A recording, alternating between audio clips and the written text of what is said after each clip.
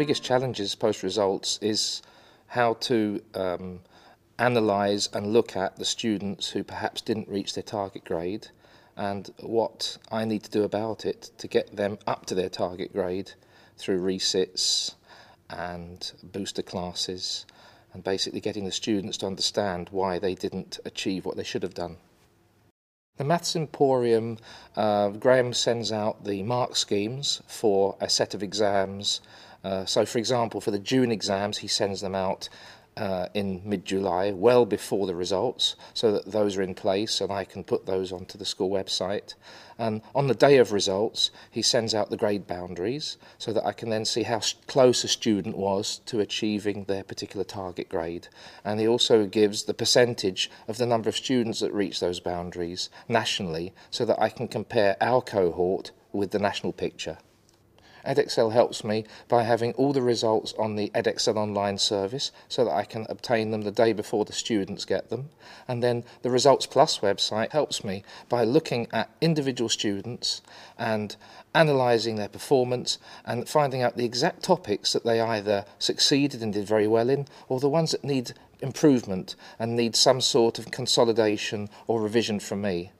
I use Results Plus to help me find out what grades I need to get and what grade I'm on. It shows me what I need to improve, what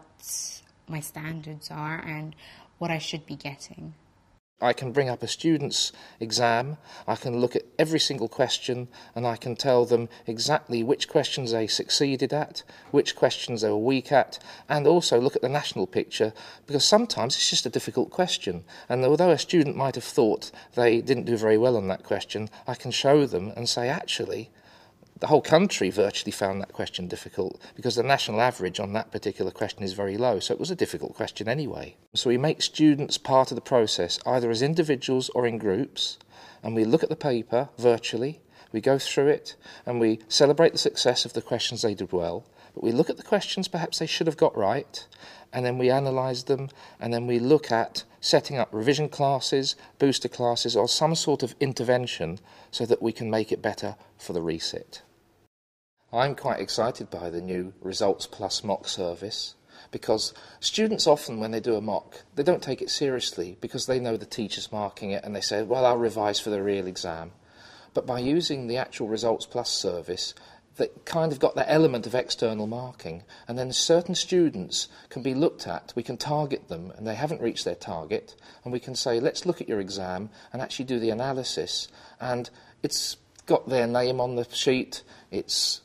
authentic, and it's a real assessment for learning opportunity, so we can really drill down into the paper and look at the questions that need improvement. Teachers should choose to work with Edexcel because of the level of support that the exam board gives teachers, the resources, but most importantly the accessibility of the exam papers and the fact that the students have a rich learning experience.